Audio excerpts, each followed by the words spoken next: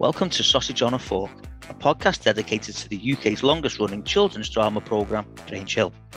My name's Neil, and in each episode I'll interview a former cast member about their life before, during and after their time on the programme.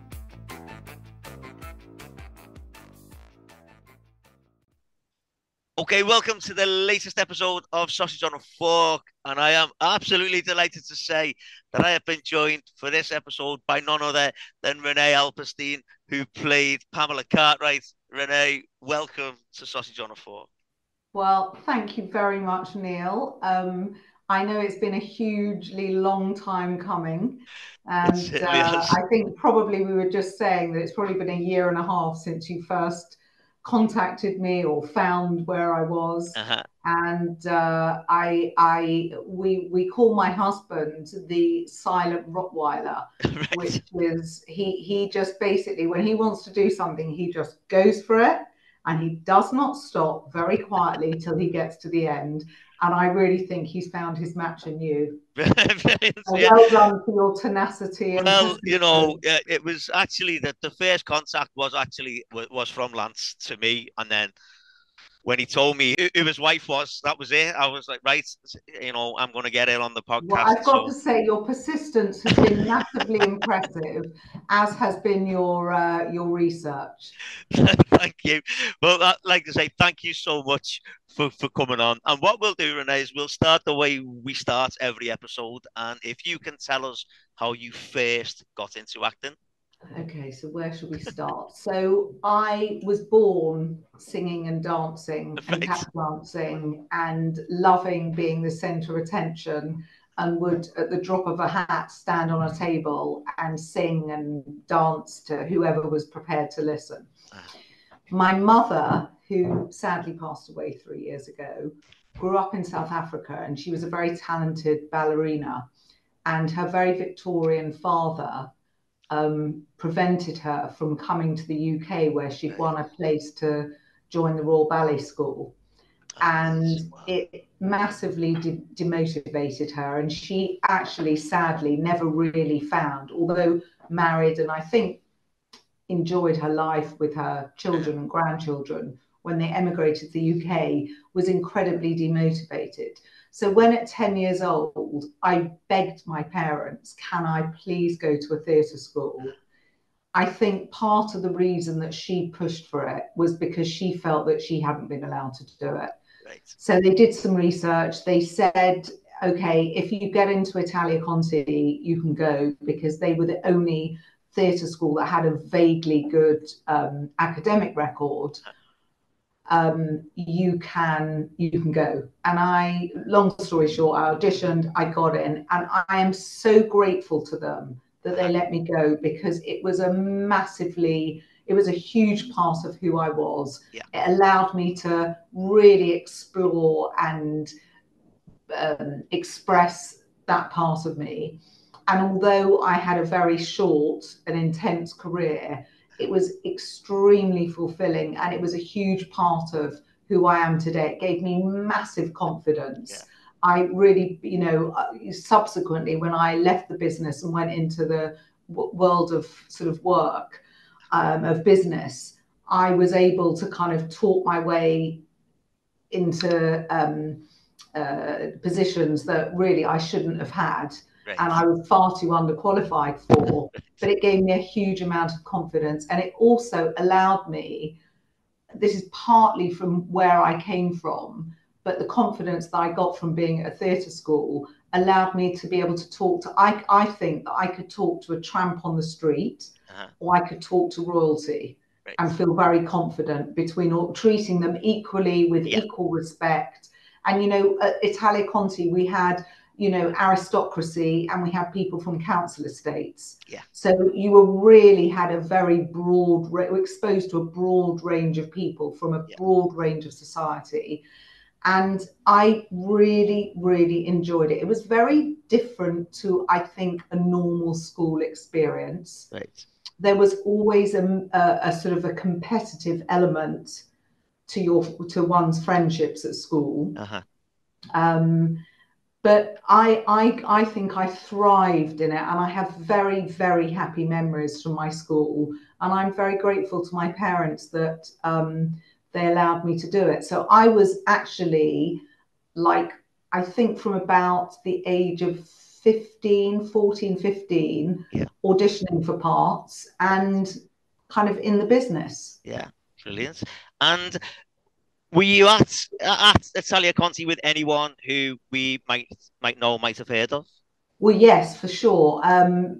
I was there with Bonnie Langford, Right. who went on to have an incredibly successful musical theatre career, who I have the absolute utmost admiration for. I actually saw her in a show recently, and at nearly 60 years old, she's still got it. Yeah. And Lena Zavaroni, who sadly died. Yeah, there were lots of other people that went on to do great and good things. I mean, it was at a miserable building in Clapham North at the time. I went from Elstree in Hertfordshire to Clapham North every day, which was a huge, it was like a 3 hour commute both ways. Wow. Right. But I didn't even blink about it because that's where I wanted to go and Yeah. that's what I wanted to do. And I'm very grateful to my parents that they let me do it. Brilliant. And so, when you said you were auditioning for different parts, was there any sort of work? Did you get much work in those early days? I mean, I was sort of pottering through things. I think Grange Hill was probably the first big thing that I did. Right. In fact, Grange Hill was the first thing. I think I was 16 when I started, Yeah. and did it for 2 seasons till I was 18. I was definitely playing down. So I was sort of 18 playing a 14-year-old Yeah. and 16 playing a, I don't know, maybe 12-year-old. Yeah. But yeah, that was the big thing. But there was an agency attached to the school, so it was all very much part of your sort of schooling culture. Yeah. The academic standard, which was sort of the thing that my parents thought the school would be very good for, was really very, very, it wasn't great. Right. I Okay. mean, it was fine, but it Yeah. just wasn't great. Yeah. And in fact, since I stopped working in the business, I've spent the last sort of 35 years making up for my Right. sort of, I didn't go to university, and I've spent the last 35 years taking courses and reading. I'm looking here at the whole wall behind where you're sitting now is books. Right. And I'm a prolific reader, and I'm probably as well read as any of my friends who studied English literature at Oxbridge now. Brilliant. Brilliant. So, and that has become one of life's great joys. Yeah. And so I've made up from that. We used to laugh. I mean, if she's listening now, and if she happens to hear this, I say this with the utmost respect, but our biology and French teacher was a lovely Cockney lady who used to speak French with a Cockney accent. And we had 4 classrooms. My children have been very lucky enough to go to fabulous schools. And I remember telling them often, we had 4 classrooms, little classrooms with the old fashioned desks with the inkwells and the little lids at the top of the school. And that was it. I never studied a day of physics or chemistry. I think there were 7 or 8 subjects, and that was it. And I guess if you'd have worked really hard, you could have, we did okay. Yeah. But academia was definitely like the sort of add-on. We had our vocational training, and then we went up and we did kind of geography and history and whatever. Yeah. But yeah, there we go. Brilliant. And now I don't regret it for 1 second, though. Excellent. So you've just mentioned there that you were in Grange Hill for 2 seasons, but when I was researching, you and Pamela, I found out that you were actually uncredited in one episode. I think it was series 2 as a girl in changing room, and some of the girls are having a chat. So there was Tricia and Mary and a few others, and you're there in shots for the whole conversation, just folding your clothes and stuff like that. I think that was an extra part. I think that was just like an extra part, and they went to Italia Conti and said, we need a few girls, and I mean, that just turned Yeah. up for that. There were a few things that I did during my career which were just like luck, being in the right place at the right time, required zero talent, literally zero talent, other than maybe a bit of self-discipline and maybe looking the part. Yeah. Required zero talent, but I think that was one of them. And one of those things then must have seen you get your face known around the world because you were the girl in Don't Stand So Close to Me, the music video of the Police. Now, that must have been incredible, just that as well, the fact that you got to. I mean, were you a fan of the Police? Were you a fan of Sting? I mean, who wasn't? Yeah. Literally, who wasn't? You know, at that time, you watched Grange Hill and you listened to the Police. Yeah. Like, you know, those were like the two big things in your life. Yeah.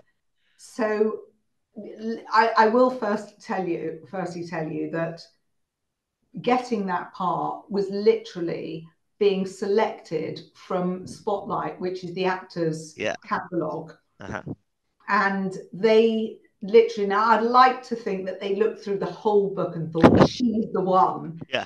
But in all likelihood, they might have just flipped through 3 pages and thought, yeah, she looks all right. We'll have her. It's alphabetical, I'm guessing. Alpin, there we go. I mean, yes, very likely. Thanks, Neil. So they just literally looked, and I was called in. It was actually filmed at Italia Conti. They used because they needed a schoolroom and they needed some big space, and we had lots of studios and whatever. So we recorded it there. To say I was beside myself, I'm not a very starstruck person. There have been a few people in my life that I've met where I've like hyperventilated at meeting them because they are such icons and they're just so special. But it's probably personal rather than, you know, somebody that everybody would find. You know, I'm diverting a bit here now, but I remember meeting Damian Lewis, who starred in Homeland. I thought it was the most brilliant series. And sorry, spoiler alert here, put your fingers in your ears if you haven't watched it and intend to. But at the end of, I think, the 4th series or maybe the 3rd series, he is hung at the gallows in a Middle Eastern country. And it is absolutely devastating. Right. They went on for another 5 series. There were 8 series in total. I watched all of them. I thought it was a brilliant series. Yeah. About 5 years ago, I was standing behind him in a queue waiting to pay for something. And he turned around and I thought my heart was going to burst out of my chest. I wanted to go up and hug him and say, you're alive. You're just here. It was just very over. So I kind of, when I walked in and saw Sting and Stuart Copeland and Andy Summers, who were the Police, who were really at the height of the beginning of their careers. Yeah. I don't know what's that. I think I probably tried to be a bit cool and just like didn't want to be too like groupie, starry-eyed. But it was an absolutely extraordinary experience, which then went on to be, now some of the people, your listeners may remember Top of the Pops, which was on every week, and you had the top 10 and the top 20. And Don't Stand So Close to Me was at #1 for 12 weeks, I believe. Right. The day after, so the week, I think it was on a Thursday night, Top of the Pops. Yeah. When I went into school on Friday, the whole school literally, as I walked into the assembly, the whole school literally bowed down. Wow. It was by far and away the most outstanding moment of my career. Yeah. However, it required the least talent. It was just by luck that I got it. I loved doing it, and it was an amazing opportunity. Did you get recognised from that? No. Right. Okay. No. No. I mean, now though, if I mention it to people, they are on YouTube looking it up quicker than you can say don't stand so close to me. Yeah, I mean, and was there any sort of like bone of contention with like the subject matter of the song? Was there Now, anything isn't like that that? interesting that you say that? I don't think it could be written today. Right. I think the, young teacher, a schoolgirl, it's his fantasy or whatever the Yeah. words were. I mean, it's outrageous. Yeah. And I don't think it could be produced today. Right. But at the time, happily, in those days, there wasn't any wokeism, there Yeah. wasn't any political correctness, which I've grown at endlessly now. And no, there wasn't. There was, it was a song, and Yeah. it was a brilliant song. And I feel very proud to have been associated with it. But really, it was just luck that I was there. Okay. Okay. So we'll move on then to Grange Hill. Um, what was you sort of like your audition process for that? Was it just sort of the normal standard thing? Yes, went in. I think I had three auditions, Right. and at one, Phil Redmond was there. Right. And I kind of knew this was the guy that was behind it, that had devised it. And by the time when I went into it as Pamela Cartwright, it was Uh-huh. already series three. It Right. had already made a huge impact. It was very popular and very successful. I believe that my part replaced um, Penny Yeah. Lewis, who was played by Rudy Yeah. Davis. I don't know if did you interview her? Not yet. No. No. No. Okay, she was actually at Italia Conti. She was in the Right. year below me. Amazing girl. Yeah. She was actually the daughter of the authoress Beryl Bainbridge, Yeah. and she lived this very kind of. I was just a little girl that grew up in Elstree, and she lived this very funky, cool life. They lived in Camden Town. They had this huge stuffed buffalo as you walk through the entrance hall. You had to kind of squeeze past to get in. It was all very kind of Yeah. bohemian and, you know, Brilliant. writerish. Yeah. And she was in series one and two. And I believe that my part was supposed to kind of sort of replace her part. Right. And and so I think I had three auditions, Right. and then was told that I had the part. I don't remember it massively. Uh-huh. I mean, we are talking about like 44 years Yeah. ago. Good while ago. Yeah. Yeah. So, and in fact, one of the reasons when you contacted me and said, would you come on and talk about Greg, I just thought it was like a lifetime ago. It was Uh-huh. a different part of my life. It was a very happy part of my life. Yeah.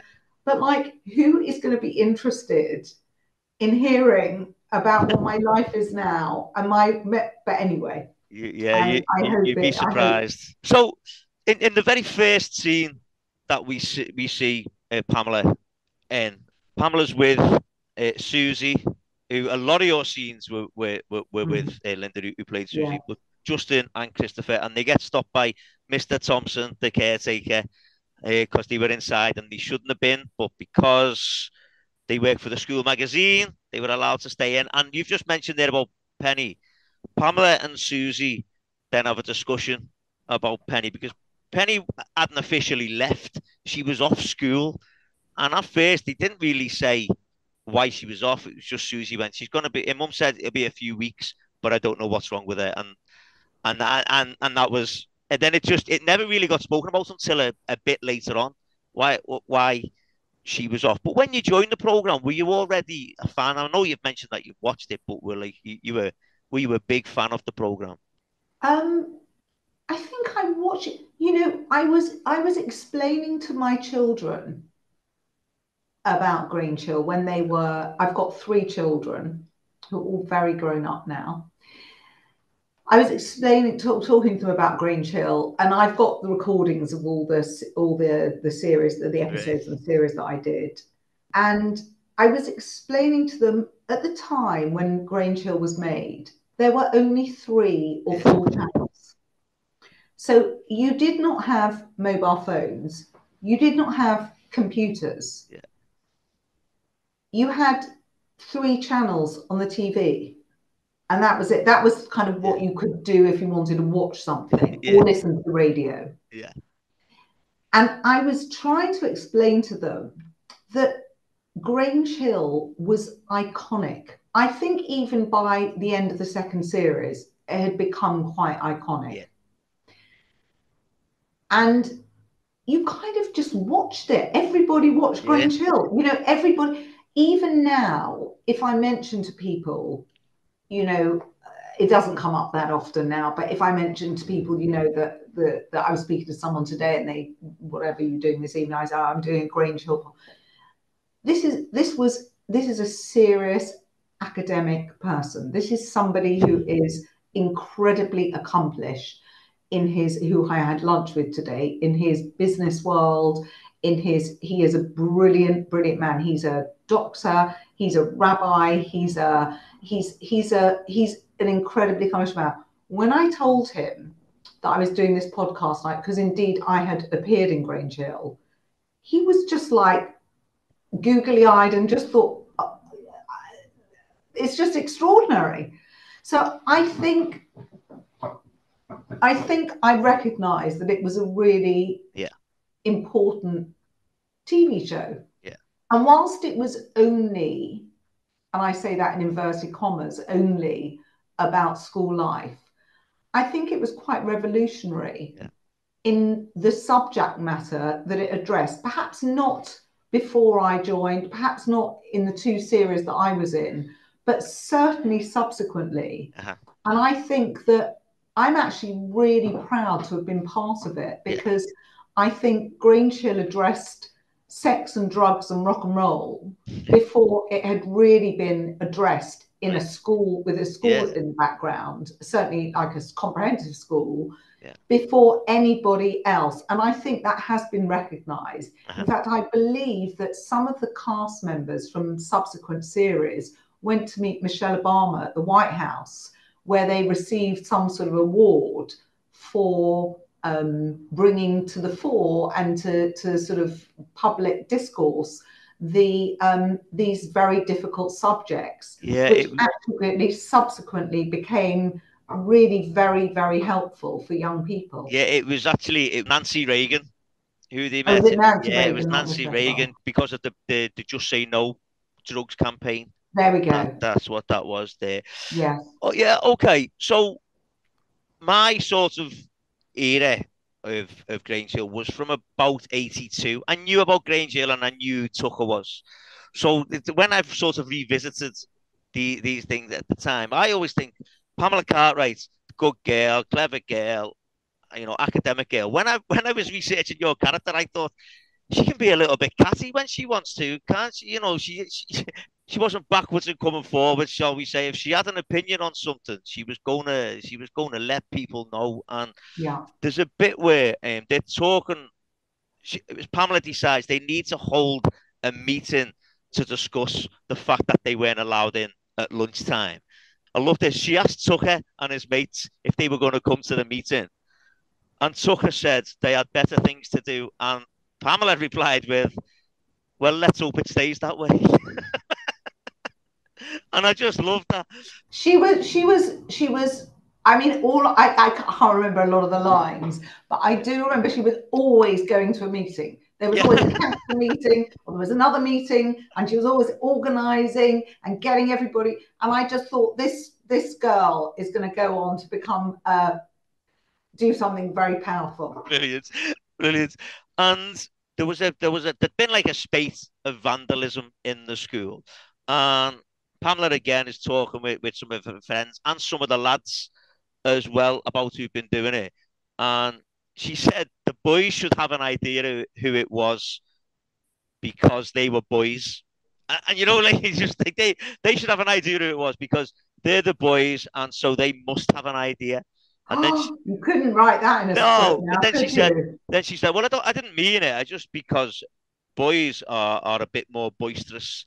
So, you know, it's likely to be one of them.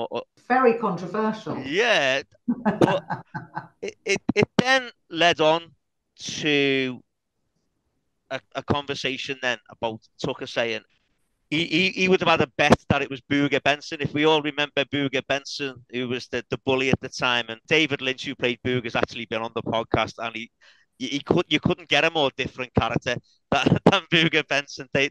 David's great, but they have a conversation then about if Tucker could throw Alan in judo. He said it was a waste of time because you couldn't give someone a smack in the mouth. And again, Pamela says that Tucker didn't need to worry about that because nobody had a fist big enough to fit in Tucker's mouth. She was extremely acerbic Yeah, I towards mean, him. because outside of Grange Hill, Todd Carty was like, he was a massive heartthrob, wasn't he? And because he was Grange Hill, wasn't he? It was like Tucker was sort of the character. Completely. But on Completely. Grange Hill, Tucker Jenkins had no luck with the girls whatsoever. And I love the fact that he did that. I love the fact that he never seemed to have a girlfriend, did he? And we saw countless times, there was times when he tried to ask Pamela Cartwright out, but he always, he would change his mind about at the last minute and not do it. And there was a time where the school disco was going to get cancelled because of the vandalism, and Tucker had caught Booger and Gilbo, Booger's mate, vandalising the school, and so he told on them, and they got caught, and the disco went ahead. So the disco actually happens, and Pamela told Trisha and Penny that they'd have to thank, or Trisha and Susie, sorry, that they'd have to thank Tucker for saving the disco. But they didn't really want to do that because it was Tucker Jenkins, and they didn't really care for him. But Tucker's trying to hide from Mr. Baxter at one point, so he grabs Pamela for a dance, which I thought, maybe he's going to ask her out, but he didn't. And later on, Alan asked Tucker if he would walk Pamela home because that meant Alan could walk Susie home. And Tucker's response was, "Oh, do I have to?" And you just think, mate, your chance is there. Why aren't you taking it? But as they were leaving, that's when we saw Booger Benson coming in. And I don't know if you remember much about that because Tucker got quite a beating from Booger Benson Yes. at that point. I don't know if you remember much about that or if you have any particular stories or anything like that. Because when I was speaking to David Lynch, who played Booger, he said there wasn't really, there was a little bit of sort of choreography, but not a great deal. I mean, I don't remember the absolute details. I kind of do remember that Tucker had a thing for Pamela, and she kind of made a few hideous comments to him, absolutely crushing. And I mean, I know, it was Neil. It was a long. Don't worry. I mean, when you're talking, I can kind of visualize the scenes, and I can visualize this. I can kind of remember ish what I was wearing, but I don't remember the great details. Well, I mean, the thing with Booger Benson, that scene when they're walking down the corridor and he appears, he is terrifying. He's absolutely terrifying in that scene, and it's like, where do you think you're going? And you just, even now when I watch it, like, I'm nearly 50 and I watch it and I think, oh my God, he's so good. He was so good at it. He was so menacing. Now, you mentioned there again about Pamela always going off to meetings and stuff. And she joined the school magazine and thought her and Trisha should work together for better school meals because Trisha was on the school council.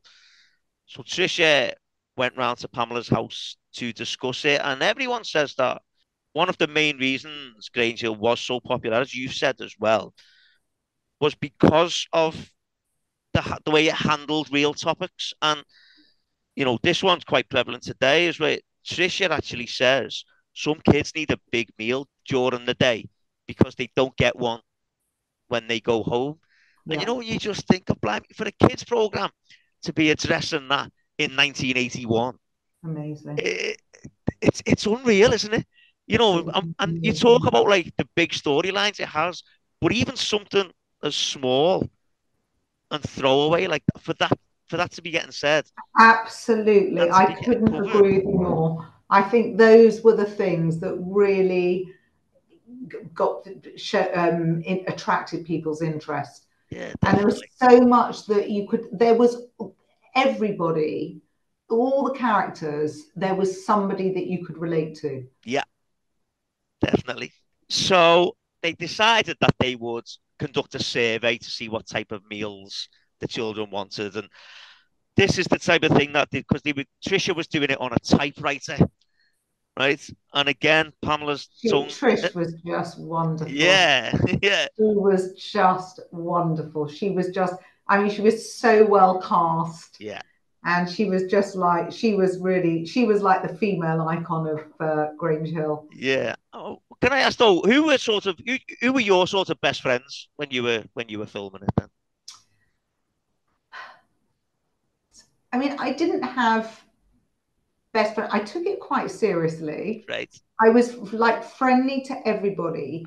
There was one lighting cameraman that kind of took me under his wing and was just incredibly helpful and very kind to me. You know, you've got to remember you're working at the BBC, who are doing these things all day, every day, and you have got a cast which is essentially full of kids. Yeah. And they were incredibly forgiving. So because they knew that for a lot of us, it was our first big TV thing, they were very understanding. I think the majority of people who were I remember it being a very professional environment, and you know, all the actors taking it very seriously, even the extras, you know, quite, especially as it was Grange Hill and it was such a sort of iconic program to be working on.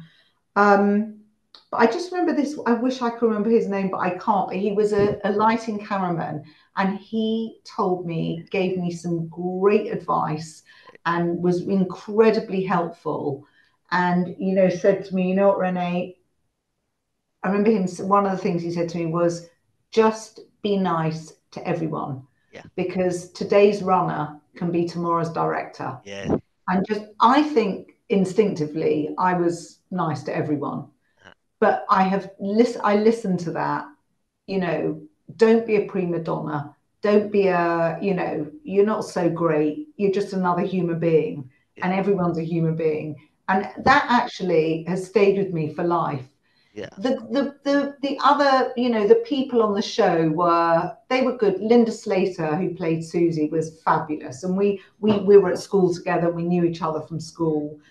And I actually went on holiday. I had my first holiday after I finished the second series of Grange Hill. I had my first holiday without my parents with 3 of the girls from Grange Hill. And that was in Ibiza. And that was a big eye opener. That was growing up. That was proper growing up. But there was a great sense of, I'm sure everybody who you've interviewed from Grange Hill will tell you, there was a great sense of camaraderie. I think we felt we were part of something that was, you know, a big success. Yeah. And I think everyone felt a sense of responsibility. Brilliant. Yeah, brilliant. So, you know, and we said there about the survey, and Trisha was typing, and again, Pamela's acerbic tongue coming out saying, well, you're not very fast, are you? You know, she was really snotty. Yeah. She was very snotty, and she had no patience for anybody, and she just wanted to get done what she wanted to get done.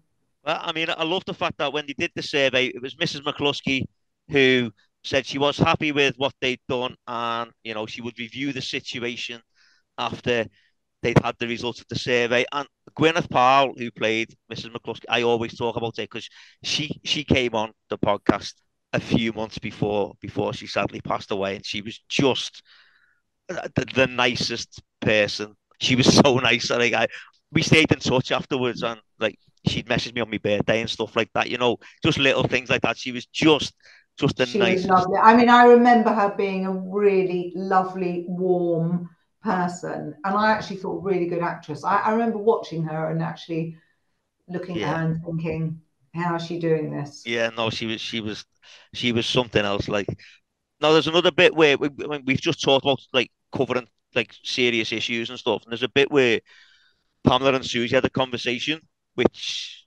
seemed to be about Pamela had seen Andrew Stanton buying and drinking alcohol. And again, in a kids program, that's just unheard of, isn't it? You know, and he was later found drunk in that episode. And in that same conversation, going back to Penny Lewis, we find out that Penny Lewis wasn't in school because she was in a cast. She fell attempting a triple bar and was in a cast. And again, Pamela said, "Well, she's only got herself to blame, hasn't she, for doing that?" So she really wasn't a very warm, fuzzy person, was she? Just the compassion was just running through her body there, like so. Yeah, she's always trying things that were beyond her. That was another thing that got said. And like we said about Tucker, always seems to have had a thing for Pamela. And there's a bit where you think he's going to ask her out, but he goes all and in the end he just says, "Can you tell Mr. Hopwood that Andrew Stanton's going to be off for a few days?" Yeah. I think I remember, I mean, I don't remember a huge amount of the script or what happened, but I do remember there was a scene where I was in a queue for lunch, and he overheard me saying, in response to somebody saying, something like, do you fancy Tucker? And she and Pamela, and I think I replied something like, "Oh my God, I'd rather walk over hot coals than go out with him." Susie was telling Pamela that Tucker fancied her, and Pamela said she'd rather go out with Penny Lewis's pony. Was the response? She would rather go out with Penny Lewis's pony than go out with Tucker. But yeah, no, there was a bit where Pamela was talking to Susie about it, and Pamela hinted the fact that she was a bit jealous of the fact that Susie was going out with Alan, or at least they'd had a letter had been left in Susie's locker or Susie's desk from Alan, but it was actually Tucker and Tommy had written it. But Pamela was a little bit jealous because she said that no one ever seemed to ask her out, and I just thought that was good. They were showing sort of Pamela's insecurities as well about it. She thought there was something wrong with her, and one of the reasons that she thought no one was asking her out was because, and I love this, it's such a first world problem. She had to muck out the horses' stables, and she thought that lads thought she might smell, and I just think that it's such a kid thing. It's such a teenage issue, isn't it? Yeah. No, there's a bit where again. But I think, sorry to interrupt, No, Neil, not a problem. I think that's where Grange Hill was such a success, because through this brilliant script, or this very simple script, but I think excellent script, it voiced things that teenagers were thinking. Yeah. And kids could relate to it. And I'm sure there must have been thousands of incidents where kids were thinking, yeah, that's me. That's me thinking that. And that's my concern. That's my insecurity.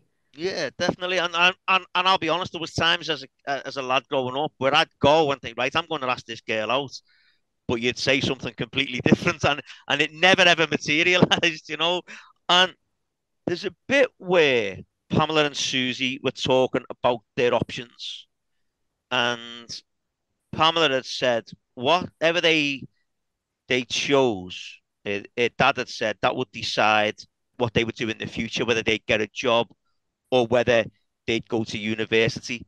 Now, whenever I'm putting an episode of the podcast out, I do a guest-to-guest competition on social media. Or the first person to guess who the next guest is then gets asked to ask a question to the following guest in the following episode. Somebody guessed that I was going to be the next guest? No. So this was for Kim Benson for the last episode. But so this question's coming for you for this one. So it's someone called Tammy Ann. Now, Tammy Ann, whenever we do this competition, she just comments, "I've got no clue. I've got no clue who this is." But on the last one, she was the very first person on the very first day she guessed. She said this could be Kim Benson, who played Mary Johnson, and she was right. So her question is, bearing in mind what we've just said about the fact that, about going to university, her question is, what do you think Pamela would have done at university? What do you think she would have studied at university? That's a great question. I mean, because she was such an organizer and she was sort of, I think she would have studied international relations. Right. Okay. I think that probably was there. Or because she was so interested in so many things, she might have studied theology, because you've got everything from religion to history to geography to literature to philosophy. So I would have said either international relations, because she is going to go out, and I would have thought ultimately Pamela would have become a diplomat of some sort. But I think theology would have also interested her, because she had so many interests, and I think she was quite smart. Yeah, brilliant, brilliant. Now, there was a thing towards the end of that series, or in the last episode, where there was a battle of the sexes competition. Oh, yeah. Now that all came about because Doyle, he wasn't very likable, was he? But he'd stolen one of the younger girls' bags. He'd stolen Precious' bag, and Pamela was trying to get it back. And in the end, Tucker and his mates got it back, and Tucker made a comment about the girls being the weaker sex. So there was this battle of the sexes, and you were involved in the netball match. And when you watched that, you actually scored quite a few. You had like quite a good aim on your day. Was netball your thing? That's really interesting. I mean, so my father was a really good sportsman. Right. And it became very apparent early on that I wanted to sing and dance, and I did ballet and jazz and contemporary and tap, and just like every form of dance that you could do. But I think that somewhere, and my mother was a ballet dancer, and my father was a great footballer. Right. And he actually played for his country, South Africa. Wow. Not nationally, but sort of a special league. And I mean, I'd like to think some of it passed down, but actually, when I think about my hand-eyeball coordination in kind of games like tennis and whatever, it wasn't great. Right. So I think, the thing is that I would have a really good go at anything. Yeah. So that's probably what came through. I have, since I've been from the year dot, I've always enjoyed exercise in some way. And it's still a huge part of my life, and really important and fundamental. Like, I don't know, some people, whatever they have to do every day, I have to exercise. Right. It's just like, really, if I don't, it's just. Yeah.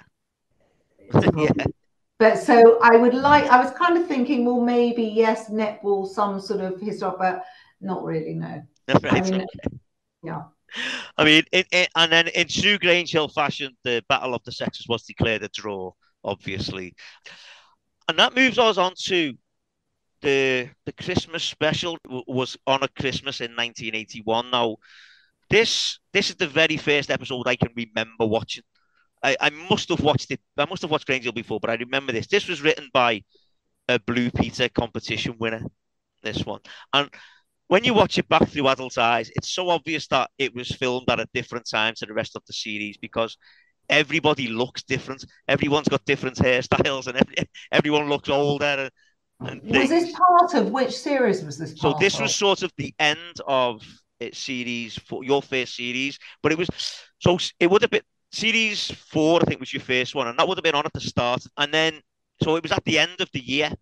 So it was at 1981 Christmas, and as I say, it was written by a Blue Peter competition winner, and Tucker was still watching Pamela from afar, even though he told the lads that she'd have no chance with him. Now, just as an aside, when I was watching it the other day, the entrance fee for the disco in 1981 was 75 pence, and that included one drink and one sausage or one cracker. Now, I don't know if that's a Christmas cracker or a Jacob's cracker. I don't know.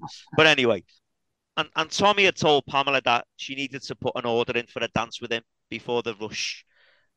And Pamela told him it was a good job, he told her, because she might have made a mistake and waited for him, and then dropped 2 full cans of Coke on his feet and walked away. Oh, such a meanie. But during the disco, Baggy Trousers by Madness is playing in the background, which, by the By the Oh way, my God. best band in the Oh my world, God. best band in the world ever, bar none.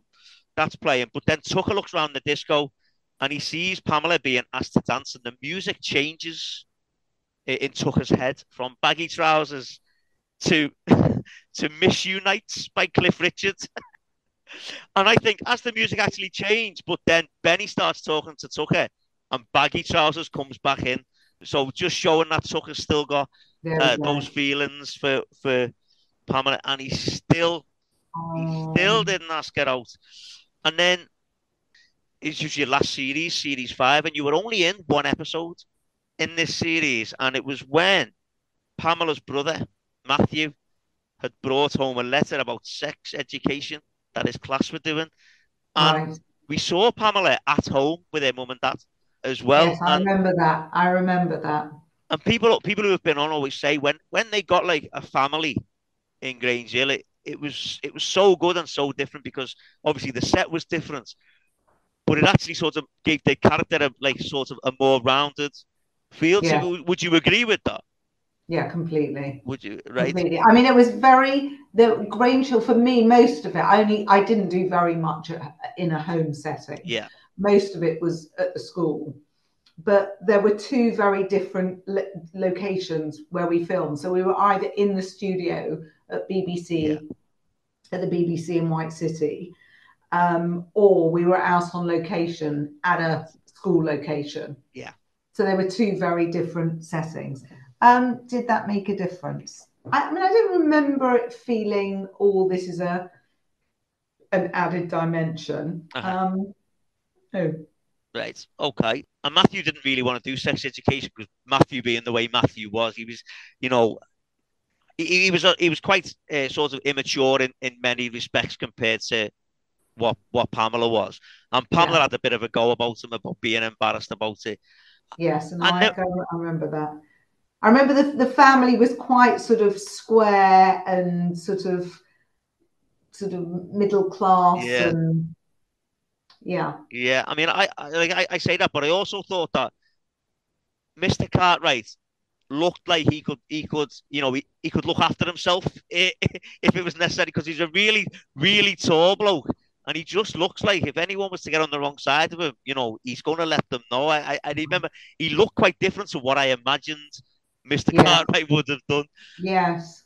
And then we never saw Pamela Cartwright again after that. Now, yeah, I think it was series 5 and it was the 5th series, and I know they were bringing in other sorts of characters, but it just seems strange that these being the most famous kids in Britain, and these just sort of faded out of Grange Hill. I mean, there was no explanation. Now, There was, I mean, each series I think was 18 episodes. uh-huh, There was quite a lot, and it was kind of it was would if I would have been offered another series, I'm sure I would have carried yeah, on with it because who turns down Grange yeah, Hill? But for me, 2 series, I really felt like I got the most that I could yeah, out of it, and I learnt. I'm so grateful to have been able to do it because I think to have had that as your first sort of really yeah, big role with the understanding of the sort of technical people, yeah, because the majority of the cast were kids, and the immense sort of sense of pride because it was such a sort of a yeah, national icon that you were working on. It was the most wonderful experience. It really was, and it was a real privilege to have taken part in it, yeah, and especially subsequently and looking back at how successful it continued to be, yeah, and actually more meaningfully the impact that it had yeah, definitely, on the audience. yeah. And what was the public reaction to you and Pamela like? So yeah, that's a funny question. So well, it's so probably about 4 or 5 months in, Yeah. I literally couldn't go anywhere without being recognised, Wow. and half the time it was just like I'd be, I was travelling to and from the tube on the tube, Yeah. virtually the whole length of the Northern Line every day from Uh-huh. my father would drop me from Elm Street to Edgware Station, and I'd go from Edgware down to Clapham North. And invariably there would be some kids on the train, and they'd start saying, "Is that her? Is that Yeah. her? That's her. That's her, isn't it? That's her." And sometimes I'd say, "Yeah, it's me. It's me." And you know, and I literally couldn't go anywhere without being recognised, probably for 2 years afterwards as well. Right. And in fact, I went to the theatre. I remember when Cats first opened in the West End, Yeah. and I went to see the production, and I literally could not get out of the bathroom in time for the curtain up in the second act, because there were so many school kids there who were saying, "Oh, Pamela, can I have your autograph? It's so nice to see." I mean, it was sweet and it was lovely. And you know what? I think to have that the whole time must be really, really challenging. You know, you stand in the front line and you have to expect the reactions, but it certainly was a very long. There was, you know, probably about 3 or 4 years. And then I had something hilarious happen subsequently. This was years later, probably about 20 years later. We were skiing and we were staying at this little hotel, and we had a lovely day skiing, showered, came down to the bar, went up to the bar, and it was in France. There was an English chap working behind the bar. "Excuse me, I have to ask you, were you Pamela Cartwright in Grange Hill?" And I looked around and I just thought, no, I don't believe it. I look so completely different. This is completely out of context. And of course, a friend of ours who was notoriously always like, you know, would come into my house and take the Grange Hill books off the shelf and say, "Oh, Pamela, Pamela," had gone up to this barman and said to him, "Do me a favor, when my friend comes down, I'll show you who she is. Ask if she's Pamela Cartwright from Grange Hill." Well, it was hilarious. It was a really, really good one.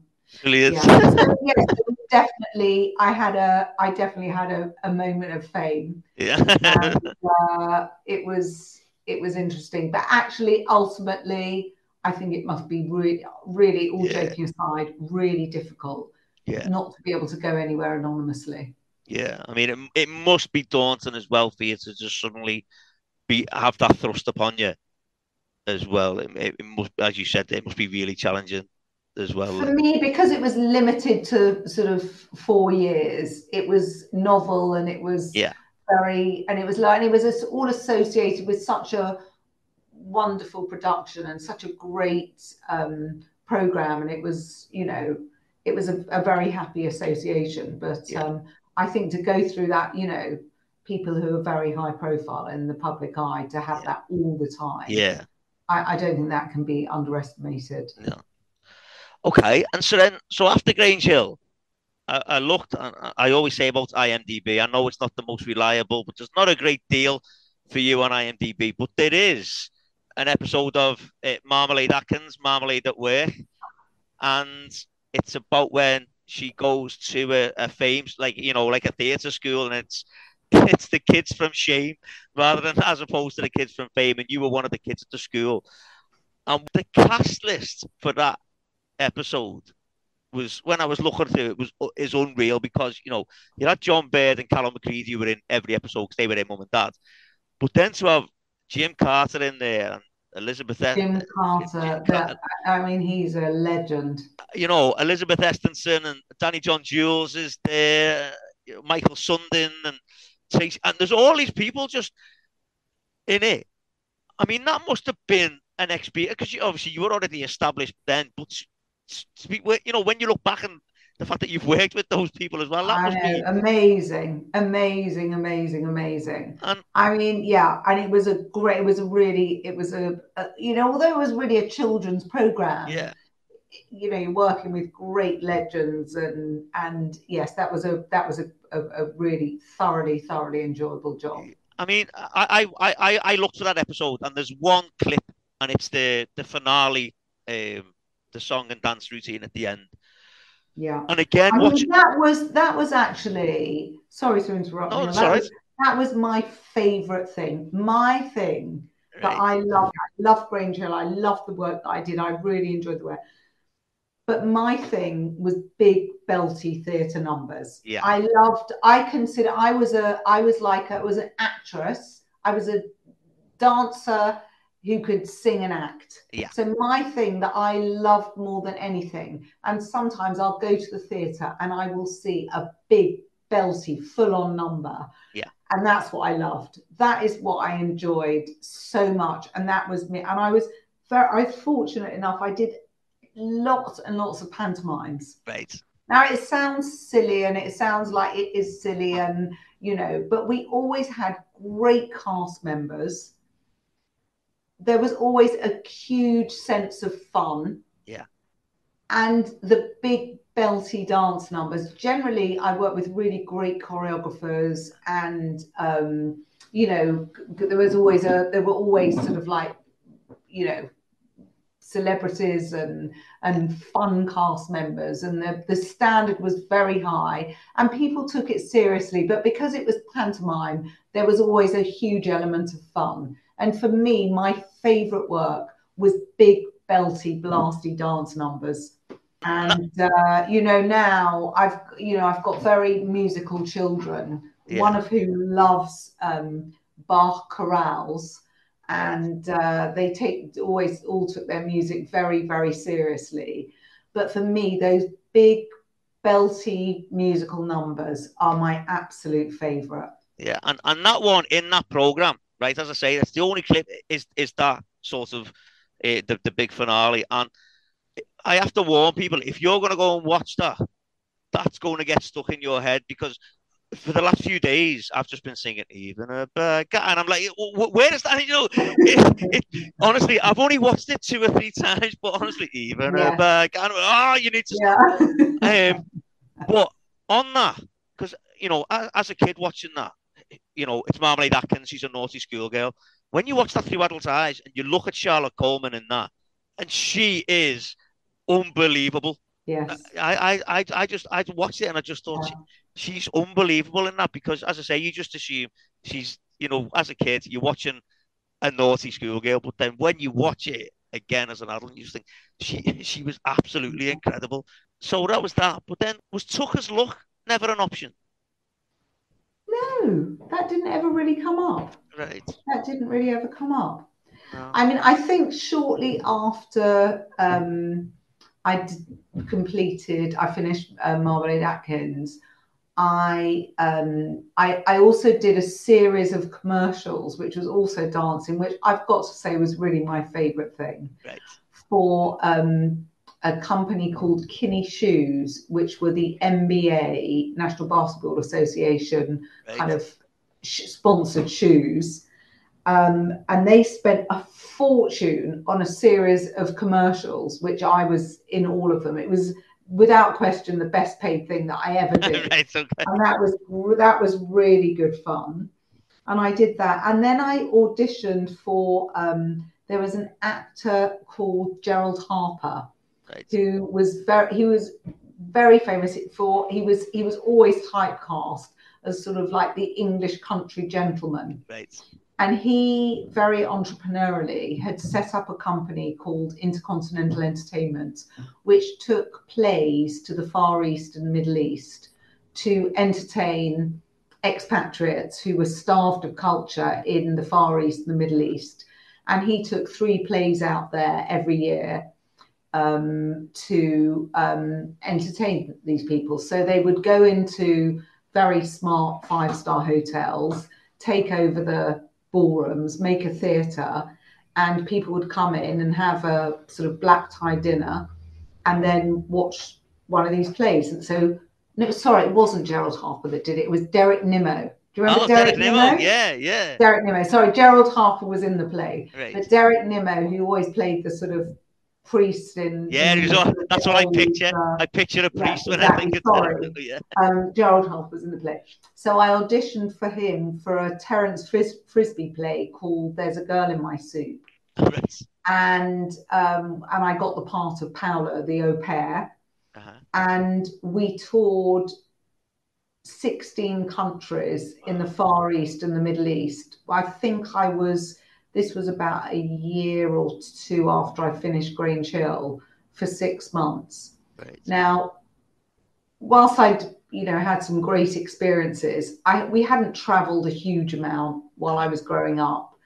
And here I was, this like 19-year-old schnip, being taken first class to stay in the most fabulous hotels in, I think it was 16, 17, 18 countries in the Far East and Middle East, from Hong Kong, Bangkok, Kuala Lumpur, Dubai, Abu Dhabi, Indonesia, Kuala Lumpur, Egypt, eating in the most fabulous restaurants, whereas I'd grown up eating in sort of Wimpy's and fish and chips, and flying first class around the world in this fabulous play with some really great actors and actresses.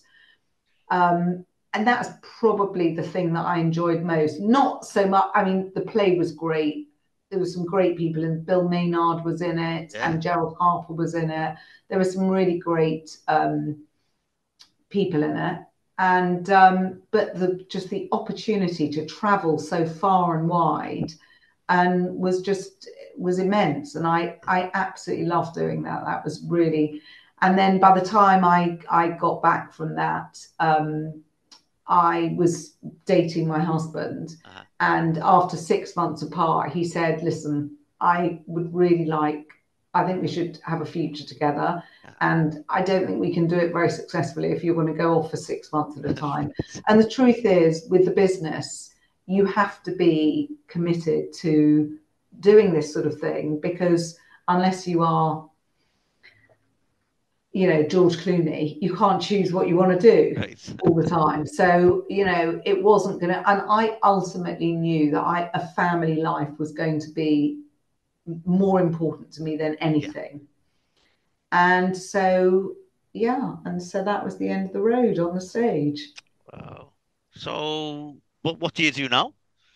So what do I do now? So I've spent the last 45 years trying to make up for the very poor education I had at Italian Conti, which I haven't done too badly with, having studied history of art, read a huge amount, studied sort of English literature, done a sort of some theology, lots of theology courses. And my family and friends are way and by far the most important part of my life. They are just kind of who I am and what's important to me, and everything else is a very distant second. In fact, I'm hoping that in 8 weeks' time, I'm going to become a grandma for the first time, which, as I'm saying it, I'm thinking, what are you even talking about? How can that be you? Don't be ridiculous. But I'm 60 this year, and our eldest son, we have 3 very beautiful children, and our eldest son and his wife are expecting their first baby in 8 weeks. So that is who I am. That's the core of who I am, and everything else is a very far distance. A second comes in a second place. I've always done voluntary work and charity work.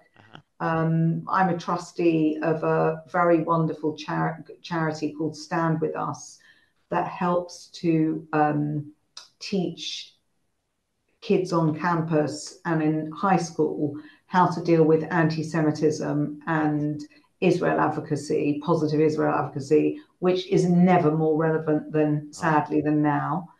But I think we're doing a really good job, and our reach is far and wide. And I'm, involved in several other organisations similar to that. And I love traveling, and I love reading, and that's kind of my life now. And actually, when you asked me what, to come onto the show, we've talked a lot about Grange Hill and about the sort of the details of it, which has been hugely nostalgic. But I kind of thought, well, who's interested in what I'm doing now, really?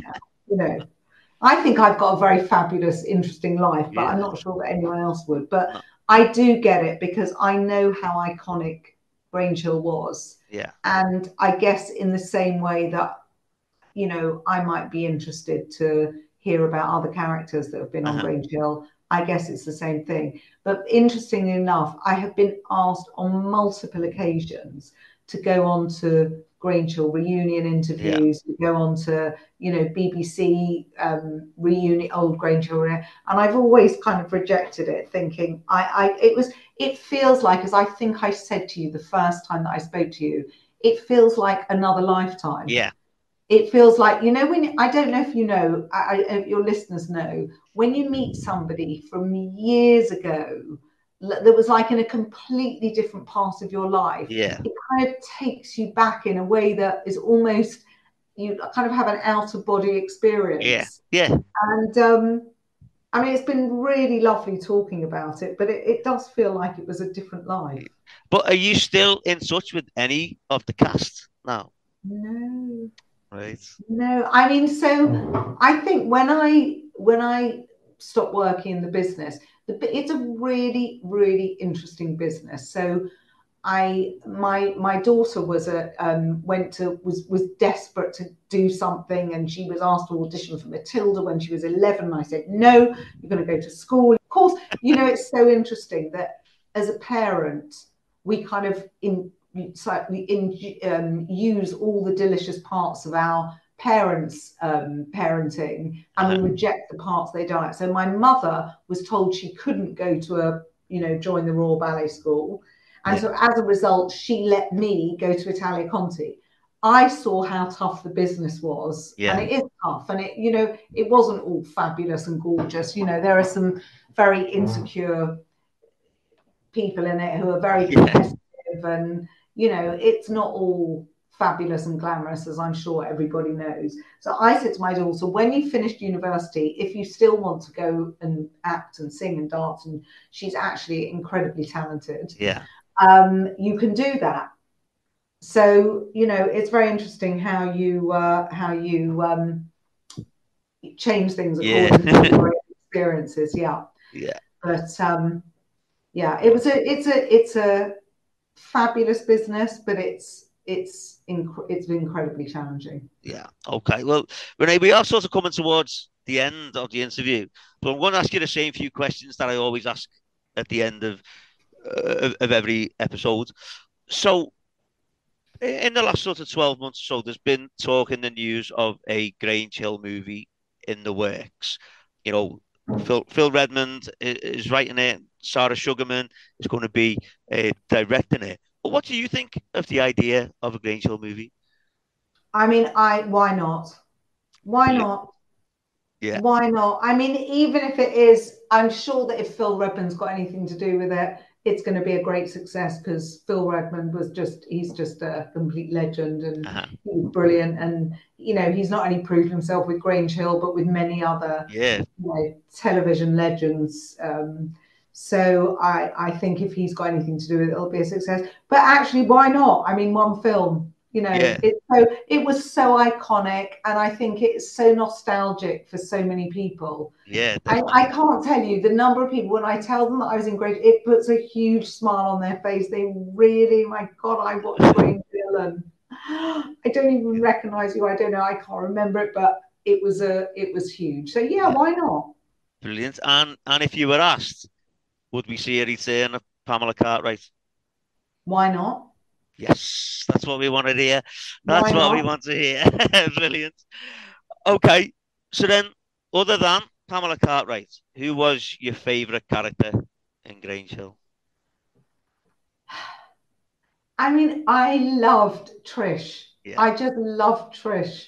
I loved her kind of raw Cockney accent. I love her sort of like irreverent look at life, yeah, and I loved her eye rolling, and yeah, yeah, I thought she was great. I and- really loved her. I mean, obviously Tucker. yeah, One has to only look up to, Todd Carter for creating this role that, I mean, literally every single person Yeah, that you would meet of my age would remember Tucker Jenkins. yeah, definitely. And if you couldn't have played Pamela, is there another character who you would have liked to have played then?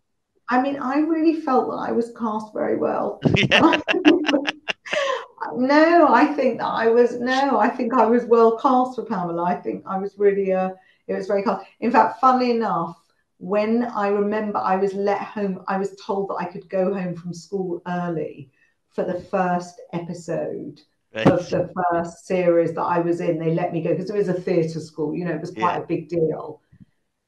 And I remember going home and watching it, and I don't know what I was expecting. I think I was expecting some kind of great Shakespearean performance. And it was Grange Hill.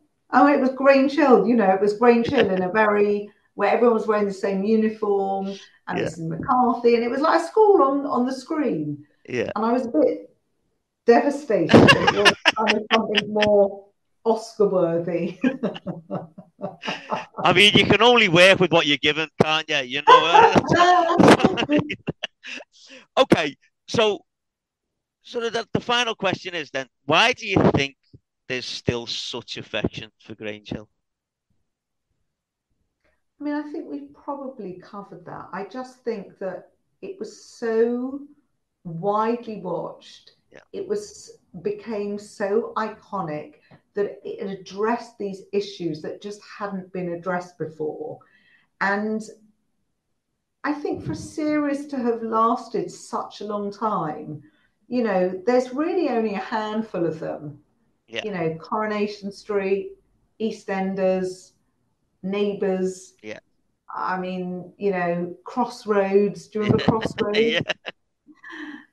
You know, I just think, and I think more than anything, because it was the first, like, really brave television program about school, and it was so cutting edge in its subject matter. I think it's probably still people who are sort of like maybe 6 years older than me and 10 years younger than me, maybe in that age group, still feel a great nostalgia for it. And also because there was so little else. I mean, yeah, not so little else, but yeah. No, there no, you wasn't. mean yeah, Now the competition is so yeah, vast. You know, you talk about a television program which might be amazing, yeah, but that you've never heard of. yeah, Whereas everybody had heard of Grange Hill because there was so little available to watch. yeah. So it was quite unique. I mean, it's interesting you just said the ages there. That's probably the biggest demographic of listeners for this podcast. Is the age range that you've just Right. said So there. from 50 to 65. Yeah, so Yeah. it's from about that. Yeah, that's probably the biggest demographic that we Yes. get.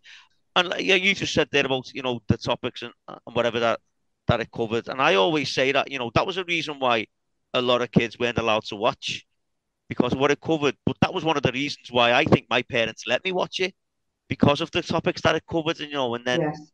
I wasn't scared to ask about stuff Yes. after that Well, because that's beautiful. That's yeah, beautiful. I mean, that's the most positive thing that came yeah, out of it is that it, you know, it opened up subjects yeah, and definitely, helped sort of great areas that had not of sort of difficulty that hadn't been addressed. yeah, And we've seen that subsequently over the last 40 years where, you know, child abuse and mental health issues are now a much more common yeah, topic of conversation in sort of the open forums, and we've seen the results and how healthy it is. So I think Grange Hill really was quite cutting edge definitely. and groundbreaking. Groundbreaking is the phrase that everyone says. It Yes, really, really was. yes, It really, yeah. really was brilliant. Oh, it's been very nostalgic, Neil, I must say. I No, really have felt very nostalgic talking about it all. yeah. Well, Happy days. I mean, thank you so much for coming on. I don't Oh, think I don't know if you know, but I don't think I've stopped smiling the entire time that we've been having this conversation. It's been great talking to you, and like we say, it's been a long time coming. This one because it was what 18 months ago when when Lance first got in touch with me. So it's been it's been great. I mean, I know that we had things that came up that got in the way, but honestly, for the first few months, I just thought, who? I mean, it was such a long time ago. Having now spoken to you for however long we've been speaking, Yeah, I recognise how it was huge. It was yeah. huge, and I really feel very proud to have been part of it. No, well, honestly, thank you so once again. Thank you so much for coming on. I've loved talking to you. It's been brilliant hearing about your experiences. It really, really has. So, Really, really my pleasure. Really uh, my pleasure. well, yeah, thank you so much. And to anyone that's listening, I'll speak to you next time. Cheers. Thank you. Bye bye. Bye.